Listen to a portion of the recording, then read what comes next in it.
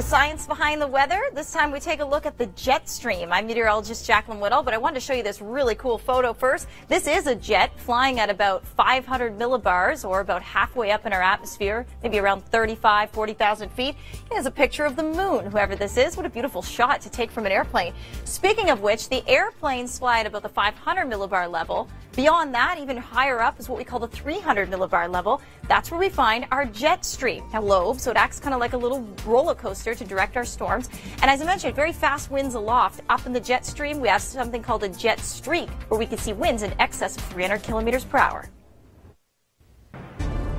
Mark and Jaclyn here. Mark, remember this tornado in Roselle, Kansas last year? Beautiful tornado, and our first one of the chase last year. Yeah, and the reason it was beautiful, did no damage. That's what we like to see. Absolutely right? None, but it was still a very pretty tornado out over the fields, did no damage, but stayed on the ground for quite a while. All right. If you can get debris flying around at 100 kilometers an hour, 120 kilometers an hour, even in the weakest tornadoes, sure, that's still very, very quick. Oh, you bet. That's incredible. In the Philippines, likely spawned by a tropical system. Absolutely. Okay, let's talk a little bit about whether we're on track so far. It's April, with tornadoes. I mean, where are we at? Yeah, we'll take a look quickly here. We're just a little bit below average. This is sort of the highest numbers. This is our average, and this is our absolute minimums. We're just below average, so the big question is, how active is May going to be? Are we going to see an average or a below average year this year? We'll keep you dated. We've seen 69 to date. Stay with us. Lots more on this, plus tornado terror.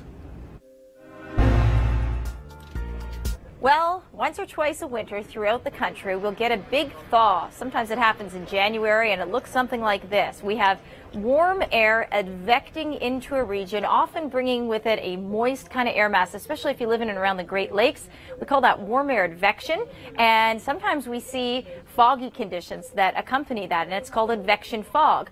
Also, when we have a big warm-up in the middle of January, all the snowpack starts to melt. But melting, even though you're warming, you have a horizontal transport of warm air, you're actually cooling the surface. So temperatures will get warmer, but maybe not as warm as they could if the snow wasn't actually there.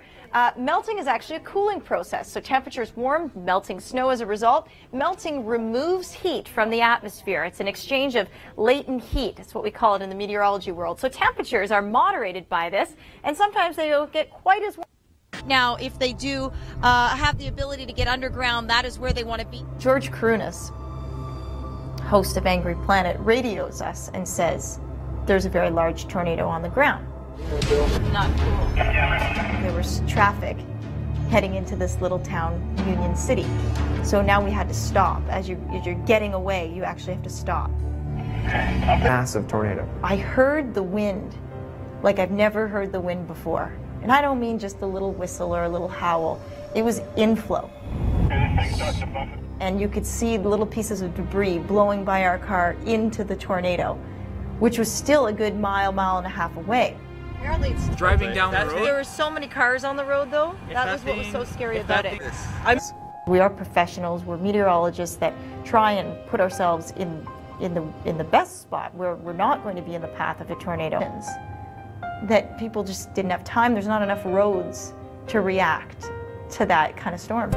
The El Reno was the grand finale here that, took the lives of 3 prominent storm chasers and changed, I think, the face of storm chasing forever.